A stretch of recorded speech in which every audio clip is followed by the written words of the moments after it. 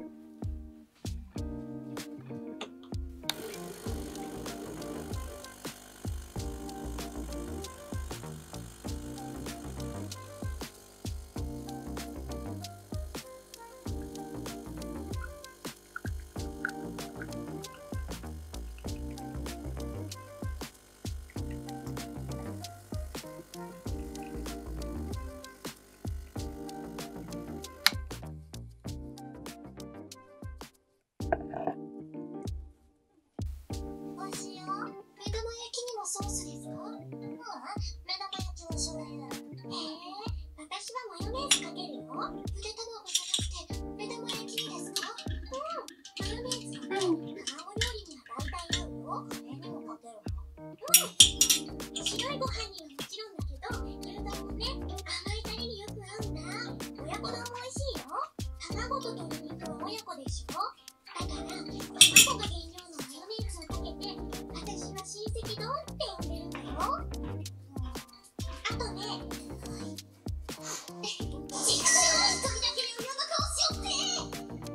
おっす、来たよ。あ、お姉ちゃん。ふと思ったんだけど、鏡ってよくここに遊びに来るけど、クラスに友達いるの？あんたと一緒にするの喧嘩売ってんのか？なんだ、てっきりはぶられてるのかと。人の心配より社交性ゼロの自分を心配しなさいよ。それなら心配。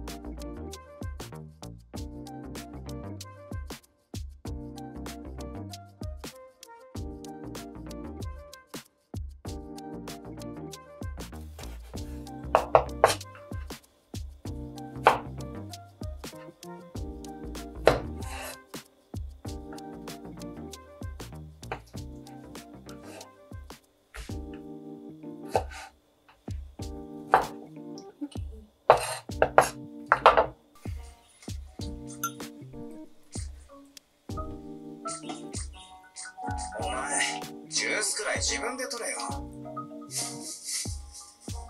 なんだ？ポテト持ってきて。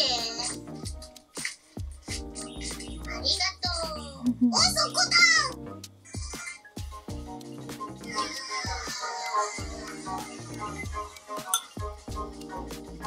お兄ちゃんのバカ、なんでしてんの？もうお兄ちゃんとか知らない。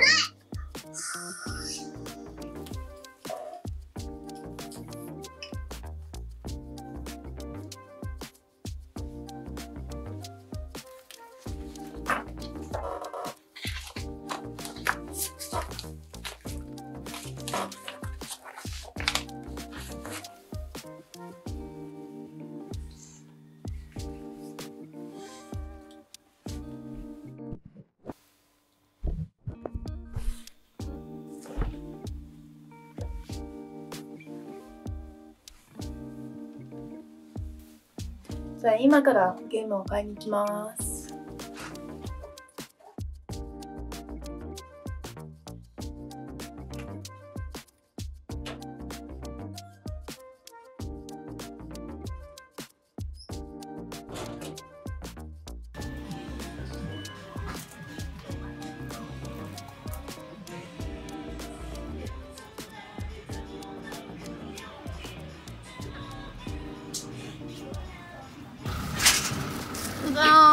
デススレンディングを買った。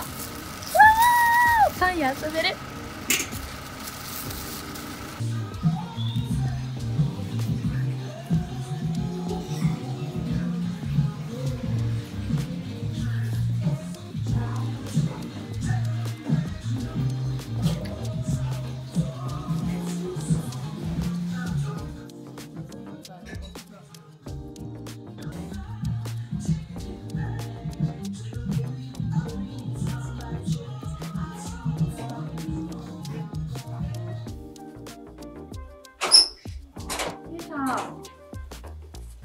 どうぞ。よ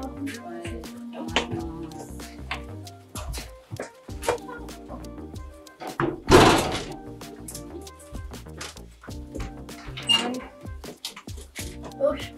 荷物はここに預けたので、ね。こっちいいとみよう。どれとどれかな。みんな同じサイズで。あ、だよね。あ、そうだね。あ、一緒だね。私はこの2色買わなかった。あ、そうだね。カチューシャが違うよね。そこ。あ、でも革だからね。ああ、これ何のため？本物なの？本物。おお、すごい。だって柔らかいでしょ？いいね。こう、あ、ちょっと待って、計算するね。生産しないと。私とタニャちゃんはお笑いに行ってさ。いいな。ちょっと待って、いつ行く？あ、でも無理だね。私はね、土曜日に行かなくちゃいけないね、向こう。いつに行く？16？17？そう、今週の土日。だから上だね。怖いんだけどね。そう、これはね、こんな感じができるからさ、すげえ自然な形ができる。